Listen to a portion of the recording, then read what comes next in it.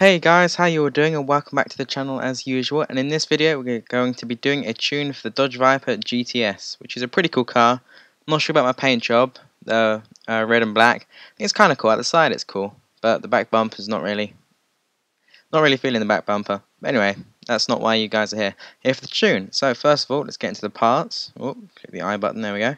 So as usual now, 0 fusion parts, just to make it accessible to everyone. Also, no stage 6 parts, only stage 5 as you can see. 35 out of 42. Simple there. Into the actual tune itself, let's go into this. For nitrous, you want BHP 132 for 2.7 second duration. Final drive, want to stick it all the way to the right for 5. And tire pressure, you want acceleration 20 and 80 grip at 15 psi. And that will give you, let's run the dyno, I'll give you that, which is pretty quick. Not sure if it's enough to beat the tier 5 boss. I'm not sure. Not tier 5, tier 4 boss even.